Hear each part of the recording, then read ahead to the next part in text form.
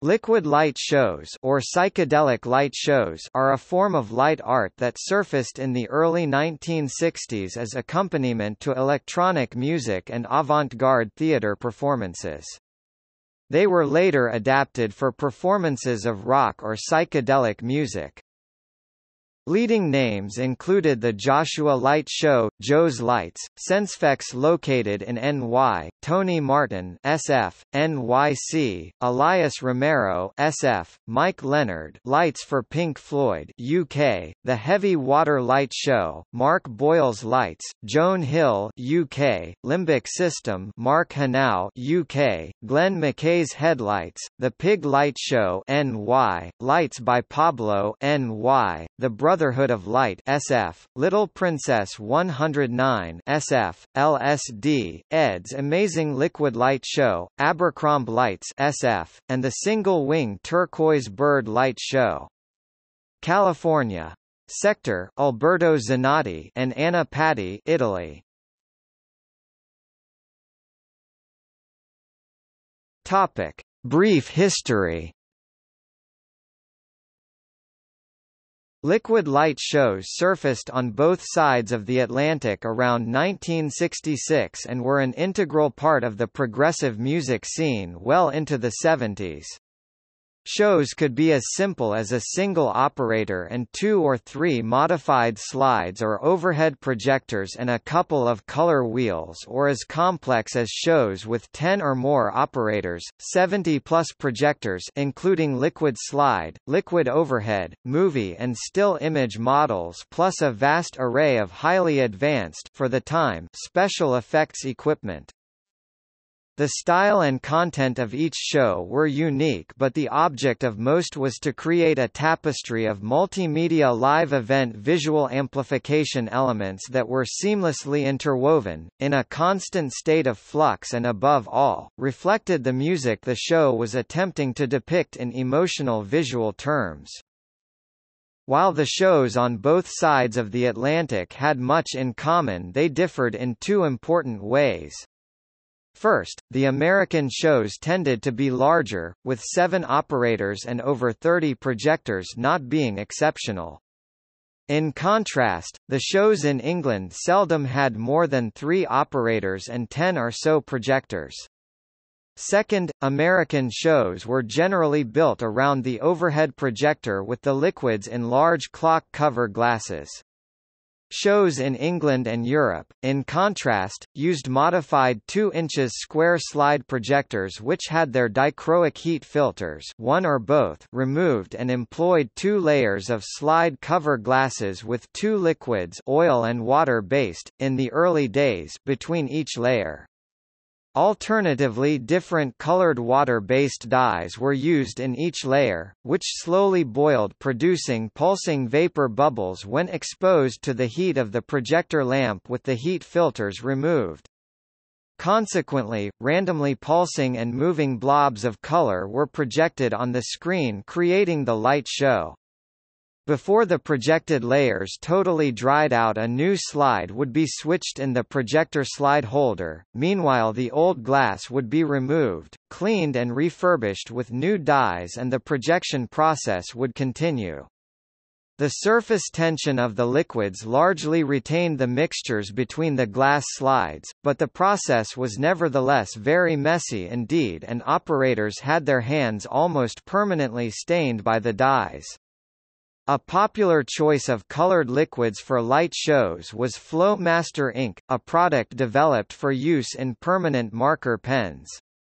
While this ink was very vivid, it also had the problem of staining the operator's hands very deeply. 2 groups that are associated with the light shows they worked with above all others are Jefferson Airplane and the Headlights Light Show in America and Pink Floyd with light artist Mike Leonard in England.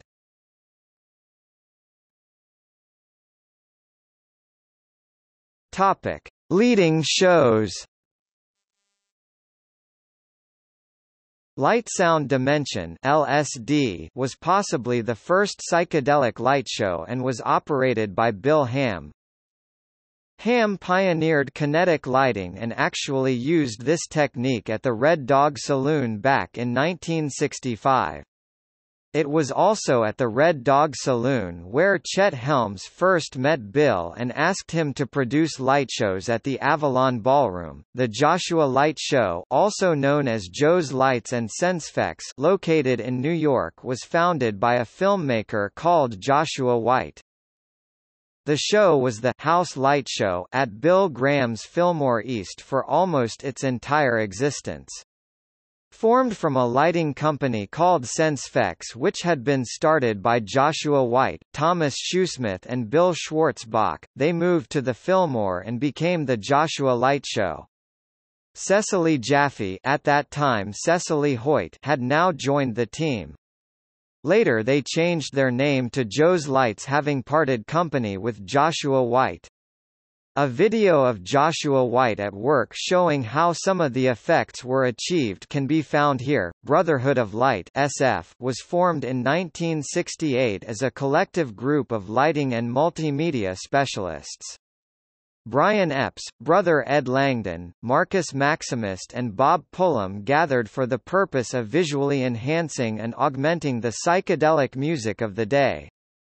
Unlike standard stage lighting, which was generally static and non-interactive, Brotherhood of Light utilized liquid dyes, overhead projectors, color wheels, slide projection and 16 mm film to produce not just a light show, but a live multi-sensory musical experience. The show performed at San Francisco's Winterland Ballroom and Fillmore West with such classic acts as the Jimi Hendrix Experience, The Doors, Led Zeppelin, Traffic, Ike and Tina Turner, B.B. King, Crosby, Stills and Nash, Janis Joplin, Creedence Clearwater Revival, The Who, Santana, The Grateful Dead and the Allman Brothers Band. On a typical night in 1970 you could see, the Byrds, Fleetwood Mac and John Hammond with Brotherhood of Light providing visuals for all three bands, or on a night later that year, Joe Cocker, Leon Russell and Van Morrison. They also performed at the Grateful Dead New Year's Eve shows at Winterland. The Holy See SF was formed by Ray Anderson, who had been a manager at The Matrix, and his wife Joan Anderson with the help of their friend John Blackwell and his wife.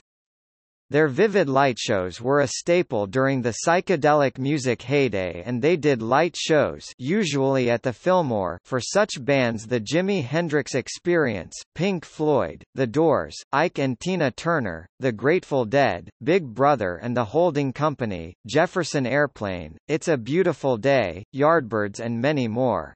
We used about 15 to 20 projectors simultaneously in an evening.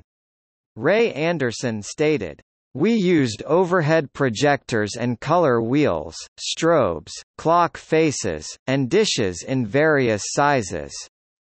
We mixed dyes, liquids, and oils and manipulated them.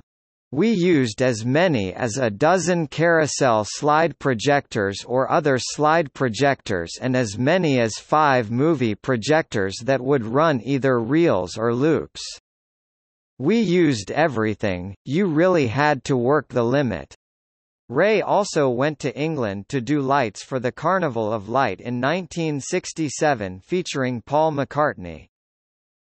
The Heavy Water Light Show, Mary Ann Mayer, Joan Chase and John Hardham, SF, did shows and album covers for Santana, the Jefferson Airplane and the Grateful Dead before moving into planetariums in the 1970s. The cover of the LP Santana 3 is an image or set of images from their show.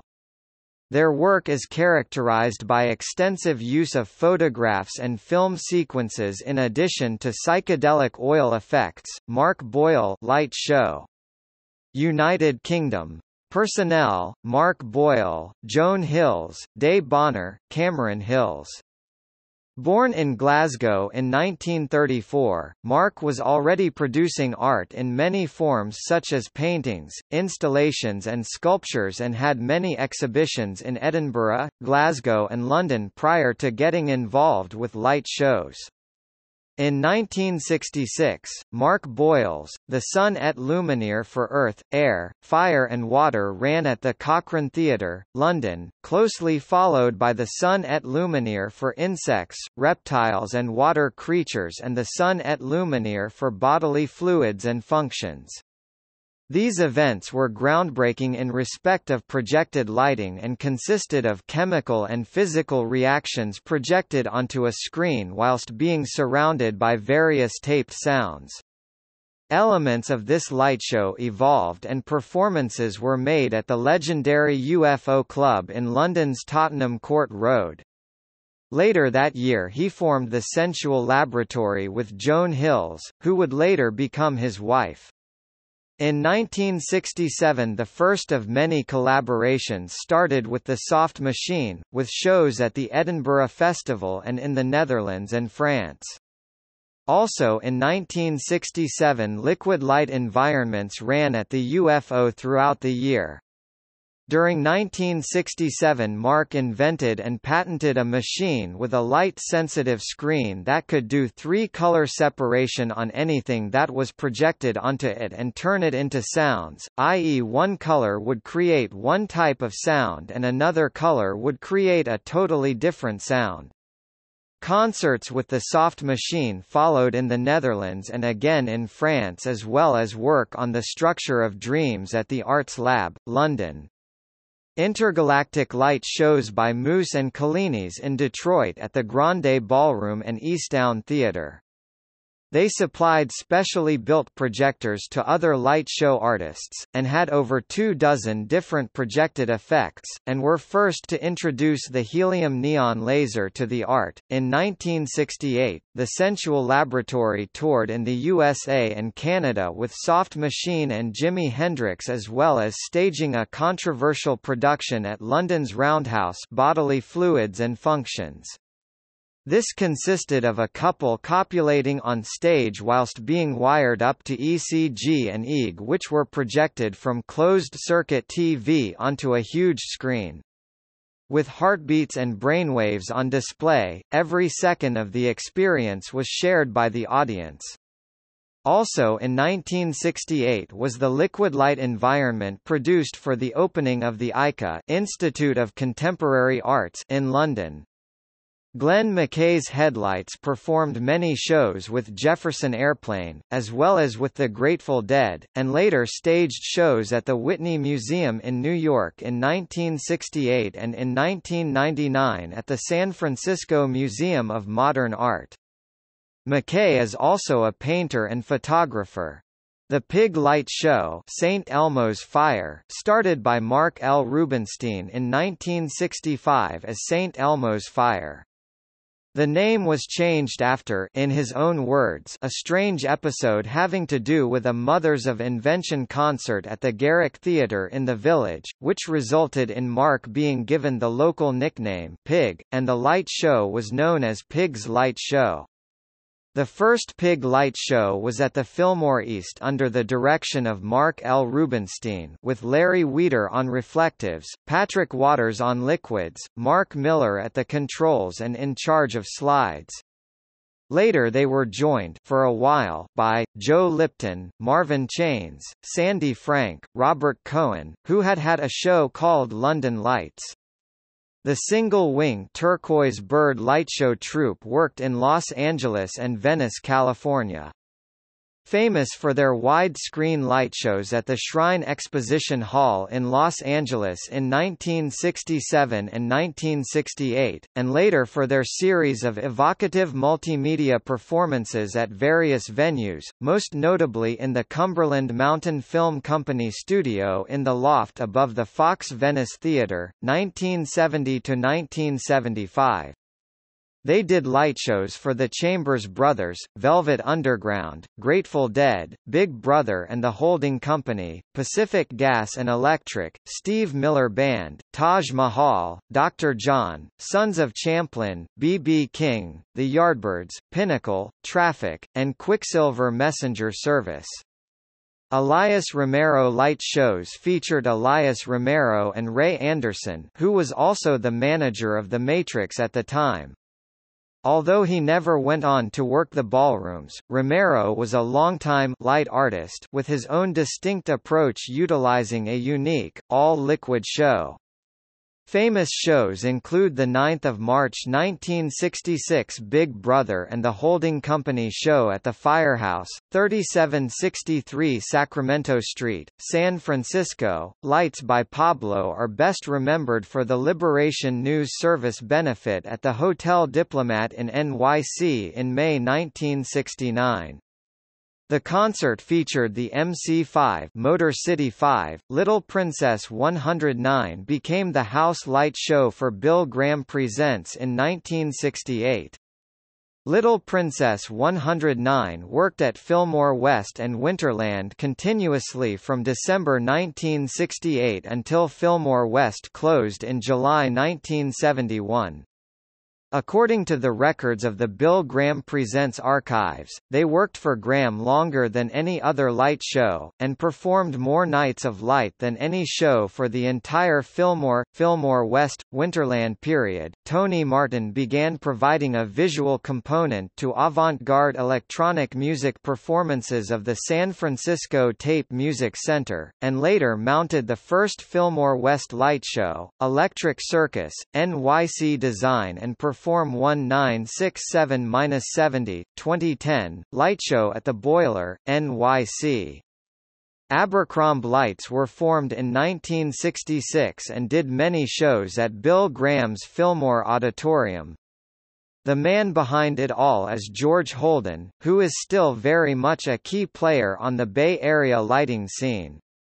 Abercrombie Lights lit most of the SF bands over the years, including the Grateful Dead, Country Joe and the Fish and Jefferson Starship. Liquid Light Lab is a contemporary psychedelic light show, active in the United States. It is the work of Steve Pavlovsky, an artist and musician from New York City. Liquid Light Lab began projecting in 2008, has performed hundreds of shows and worked on numerous music videos and art installations. Notable collaborations include work with Columbia Records, Sony Music Group, High Maintenance on HBO, and Alex Gray's COSM. Accompanied musicians have included the 13th Floor Elevators, Joe Russo's Almost Dead, The Zombies, Gene Ween, The War on Drugs, Roky Erickson, and the John Spencer Blues Explosion, The New Riders of the Purple Sage, and Antibalas. Steve Pavlovsky, Liquid Light Lab is also notable for producing tutorial videos on liquid light shows, maintaining a light show history blog, and offering art supplies to other artists. Ed's Amazing Liquid Light Show 2012 is a young artist collaboration based in Amsterdam. Ed's Amazing Liquid Light's core businesses are, performing liquid light shows, making liquid light videos for various purposes and producing liquid light art. Liquid light art is the art of shooting, editing and presenting stills from a liquid light show in high definition. Diogenes Lantern Works. A classic liquid light show was provided at Chet Helms' Avalon Ballroom, San Francisco, Denver Dog, Family Dog in Denver in 1967.